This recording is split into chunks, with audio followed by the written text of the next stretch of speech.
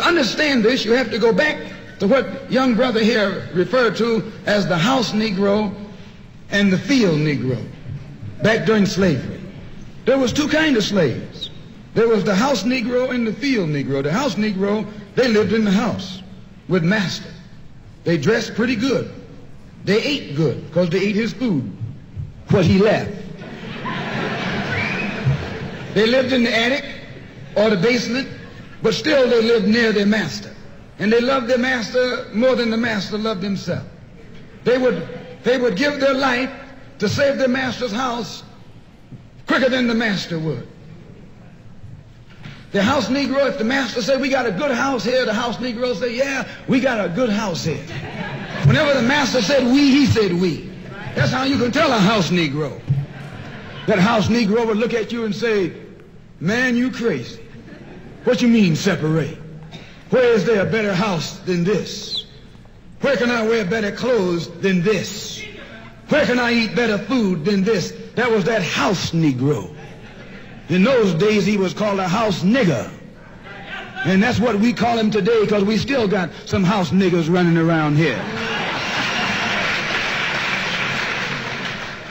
What you mean separate? From America? This good white man? Where you gonna get a better job than you get here? I mean, this is what you say. I ain't left nothing in Africa. That's what you say. Why, you left your mind in Africa.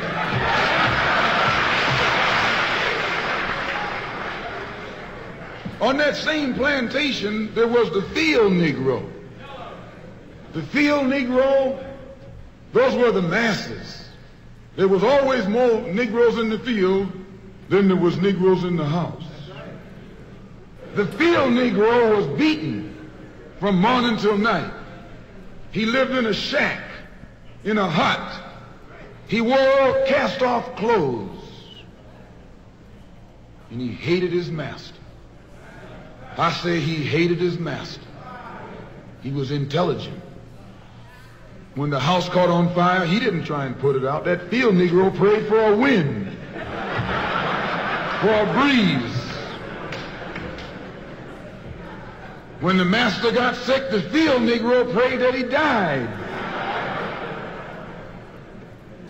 If someone come to the field Negro and said, let's separate, let's run, he didn't say, where are we going? He said, any place is better than here.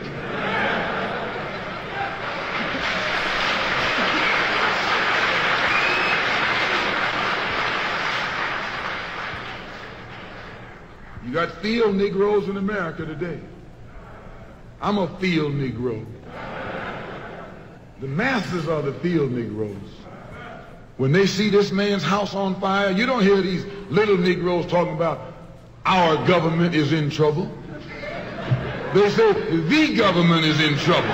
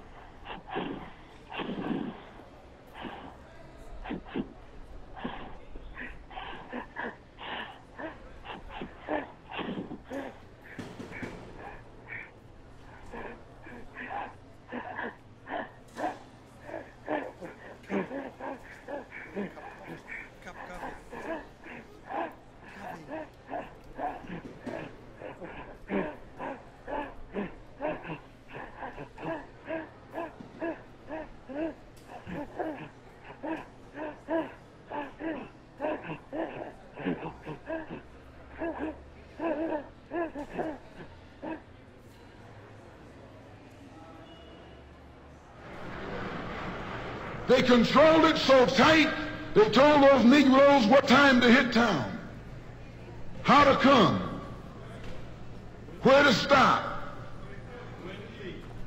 what sign to carry, what song to sing, what speech they could make and what speech they couldn't make, and then told them to get out of town by sundown.